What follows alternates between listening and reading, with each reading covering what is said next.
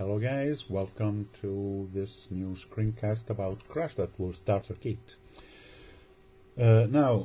Just a couple of words about the name.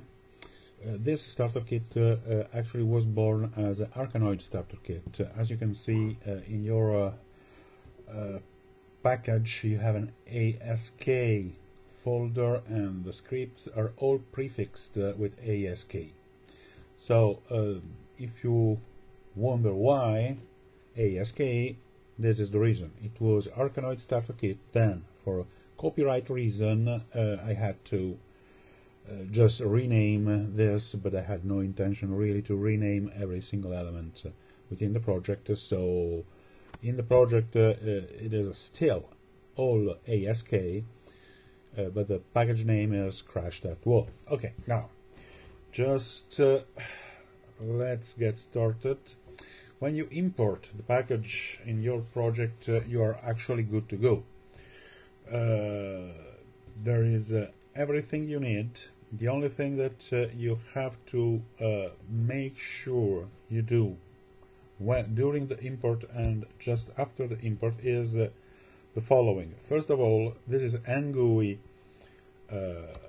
integrated, so if you already have NGUI, the paid version of it, you don't need to import the NGUI folder. Okay, so just uncheck the NGUI elements in the package when you import Crash That Wool starter kit, because the NGUI version that comes with the package obviously is the retail version, not the full paid version. One other thing,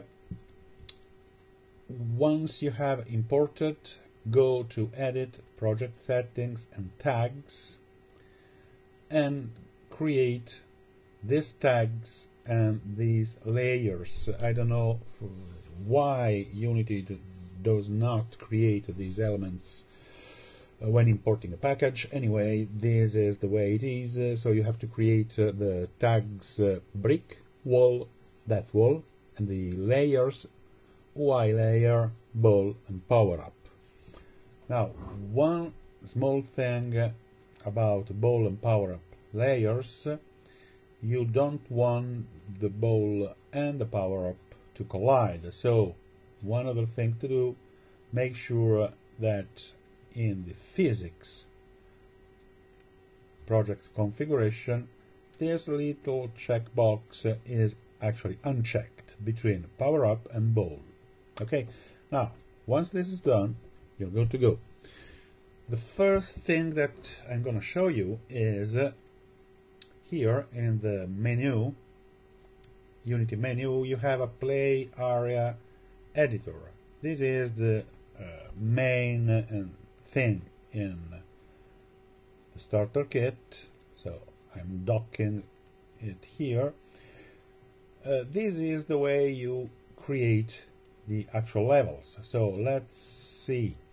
The folder data into the resources contains the files that are used, created, loaded by the Crash That Wool starter kit.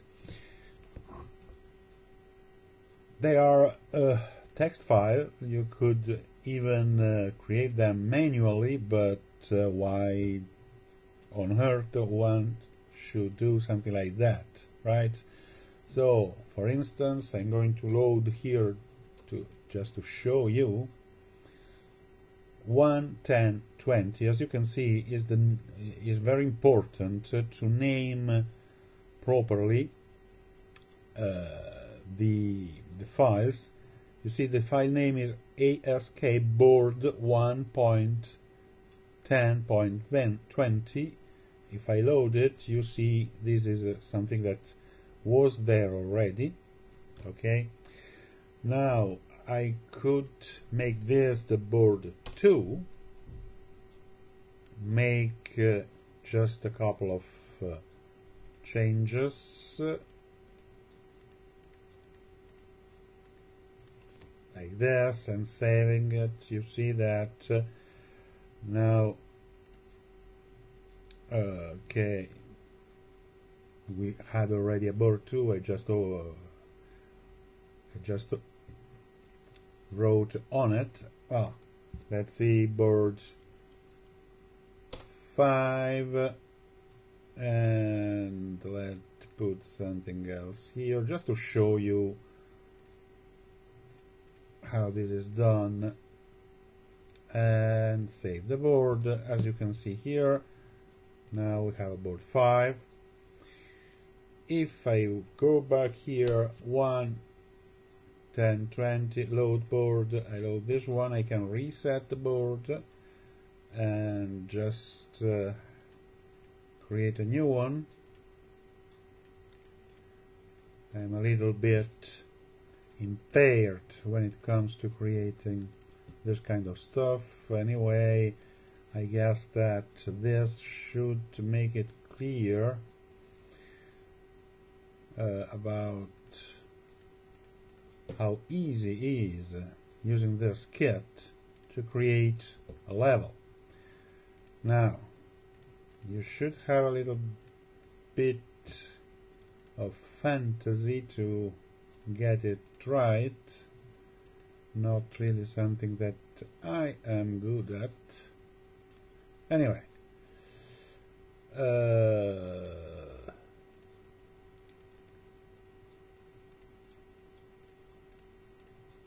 yeah, let's say that this is my new level 1.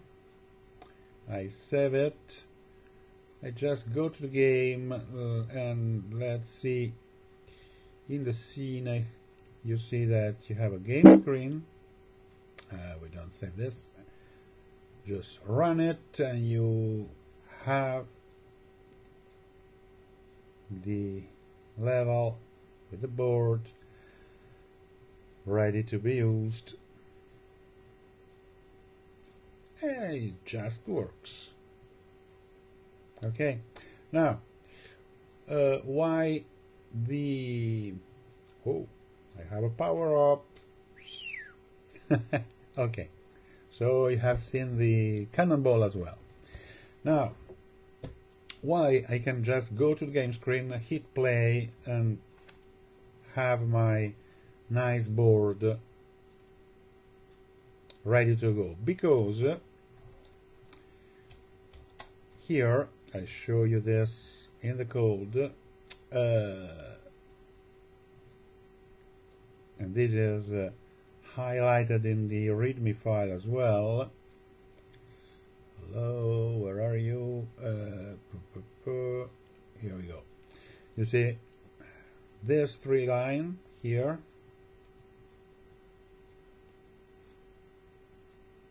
You see the comment on top, uncomment and adapt to the following 3 lines to test the scene without having to use the menu.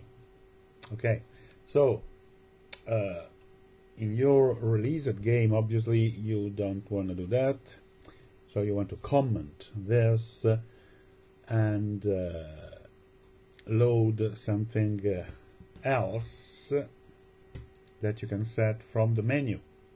Okay, as you can see, these data are kept into the ASK statics. Statics is just a class holding the statics data of the game, the power-up types, which is where the enumeration that will help you to create new power-ups, to define them, and all. See the comment here, start here to customize the kit. That is because you have to create the power-ups and all. Okay, now back here. So this is why I could just hit play here and have it loaded, just because the number 1 10, 20, so 10 line, 20 columns is hard-coded here to be loaded. That's it. So let's see, one thing again, the board is automatically scaled by the script. So as you can see now, this is another screen resolution, screen ratio, and it works quite well. I can change this to be, don't know, this. Let's maximize and play, so it's even, and here we go. Again, it's working. Here I'm in standalone mode, so I have just to click to kick the ball. In mobile, actually, there is a button that is displayed. So in Android and iOS, a button is displayed mid-screen so that the user can actually do this. Okay, can with a finger move the paddle, and when he's happy with the position and the angle, he can hit the button in the middle of the screen to kick the ball. So this is the way it works on mobile. One other thing here in standalone, there is the hot zone, which is here on the bottom of the screen, but if I go up with the mouse, as you can see, it's not moving any longer. I go down and it's moving again. This to allow to have some other active area in the screen without interfering in standalone mode with moving the paddle. You can easily take these features off, obviously. So basically that's it. Let's have just a quick look to the parameters of this main screen, the main script, just to have an understanding. As you can see, the power-ups are defined here. Okay, so you can just choose the power-ups, defining it here, timed or not. This is the cannonball that you have seen before. Okay, so this is to define the power-up. These are the destroy effect and the hit effect. This must be particle effects, particle system. The paddle. Now, a couple of words may be needed about prefabs. Now, the whole system has been organized using these models and these prefabs. Okay, so basically I don't think that you have to come up with different models, so you can just use the ball, the brick and the paddle that are in here. If you don't like it for any reason, just one thing, make it the same dimension. Okay, the proportional the proportionality between paddle, bricks and ball, make sure to have them properly organized. Okay, and you need to organize them into prefab. Have a look to the ball. Let's put it here. As you can see, the ball has a rigid body, does not use the gravity, is not kinematic, okay, and has a script on it, which is the ball script, and there is nothing else. So just now I'm not going to go through every single prefab, but just make sure if you're going to create your own prefab and your own models to make them like these. This is a brick. As you can see, the brick has 3 material in this case, because well, in this case the brick type is fixed, so we don't really need it. But if you're going to see how the strong 3 is done,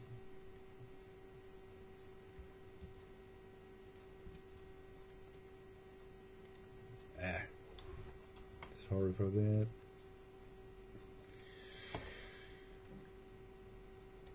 Now, the materials strong 2, strong 1 and normal are needed because obviously when you hit the brick, it has to change the texture of the brick itself to the lower level. So this is a strong 3. When it's hit, it's gonna be strong 2 and then strong 1 and then normal, and then it will be destroyed.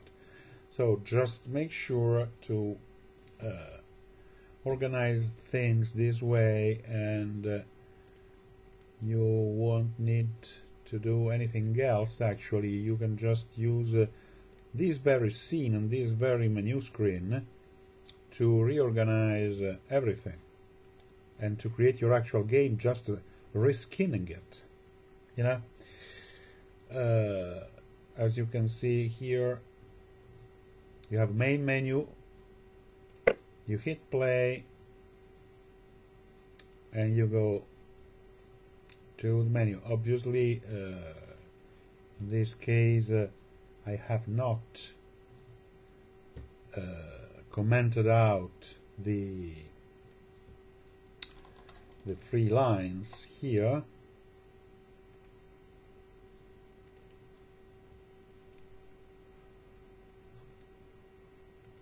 And what you need to do in reality is to take these 3 lines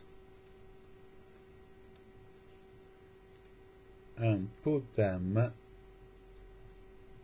here in play if you want to start on scene 1, or just loading from the player preferences the last scene that has been actually played, the last board that has been played by the user, and you can just set the values to the next board that need to be loaded. That's completely up to you. You can create a level choice menu or whatever you want. Anyway, this is the skeleton. As usual, as we already have done with the other starter kit, we are going to modify and improve this kit based on the feedback that our customers are going to give us on the Unity forum dedicated to this Crash That Wall starter kit. So the kit will grow as usual. We will add the features that the majority of the user will ask us to add, to implement, and so on. So I hope you enjoyed this. I beg your pardon for my impairedness. Is that even an English word? For me being impaired in screencasting. And thank you for watching.